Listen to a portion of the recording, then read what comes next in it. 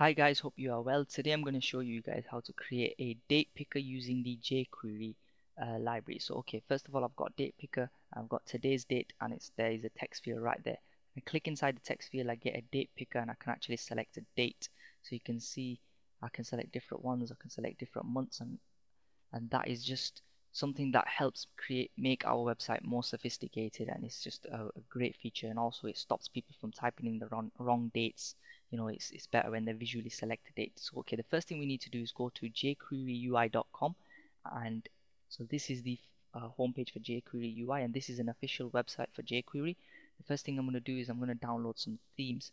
So I've just clicked on the theme section, and okay, so you can download one particular theme, and as part of that bundle you'll get different parts.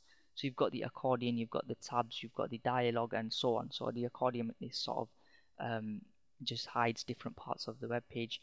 Tabs is sort of saves a person from refreshing over and over, and the date picker is what we're interested in, is right over here. Okay, so what you can do is over here where it says roll your own, you can actually go in there and change the appearance of the bundle to suit your website, or you can pick from the gallery, which I'm going to do. So I've selected this one right here. So once that has been downloaded, you'll end up with a zip file that looks like that. Once the zip file has been extracted, you'll get a file, and inside the file you will get a CSS section. So if you go inside the CSS section, and this is the cascading style sheet, and we'll be referencing to this later on, so just keep that in mind. And we've got the images, and the images are there obviously to help make the date picker look a lot more attractive. You've got the development bundle, which has got a lot of demos, so you can check that out, and the JavaScript library or the jQuery is going to be inside here. So we've got two jQuery files in there, so just keep that in mind also, because we'll be referencing to that later on. So okay, the first thing I'm going to do is load up my Dreamweaver, and I'm going to add this to my site. And you guys, depending on what you've got, it'll be a little bit different. What HTML editor you've got, it'll be a little bit different. I'm using Dreamweaver at the moment, so I'm going to press manage site and press new, and then I'm going to type in date just for short, and then select my date picker file, the file that we downloaded. So I'm just going to press select and save. Okay, so this is just loading the file up, and I'm going to try and do this within 5 minutes from now on, from this point onwards. So if I do that, make sure you hit the subscribe button. So I press the done button. I'm going to open up a new HTML document. The first thing I need to do is link to my CSS, the external CSS style sheet. So I can use Dreamweaver to do that. So I'm going to press attach style sheet, browse CSS, start, and this is the cascading style sheet I showed you guys earlier on. So I'm just going to hit the OK button. I'm going to press OK.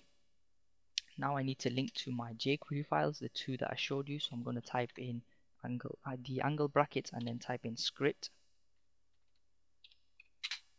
Sorry, script. And then going to type, the type of script is going to be JavaScript. So I'm going to type in text/JavaScript and source this to, again, JS, and I've selected the first one and hit the OK button. And then I'm just going to close my HTML tag. Okay, so what I'm going to do is just copy this line over. I'm just going to press paste, and this time I'm just going to go in there and change the source. This time I'm just going to source it to the second one, which is the custom one. I'm going to hit the OK and press OK. Okay, so this part is going to be a little bit repetitive, but what we need to do is type in some more tags and script. So I've just copied and pasted just to save time, and there we go. That is all we need. And close the tag also. Now we're ready to type in our jQuery inside these tags right here. So what I'm going to do is type in the $sign open close brackets, put my speech marks inside, and document, then dot ready. So I've called the ready class, and then once this document is ready, we're going to be calling a function,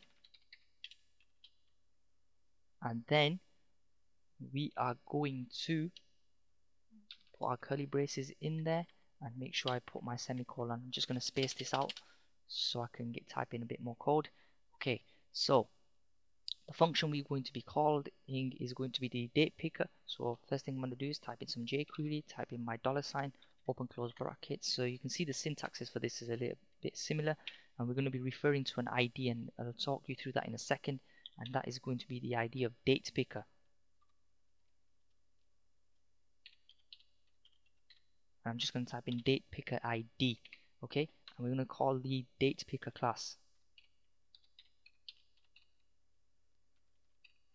Put my brackets, make sure I put my speech marks in there, and I think, whoops, yep, so that's fine.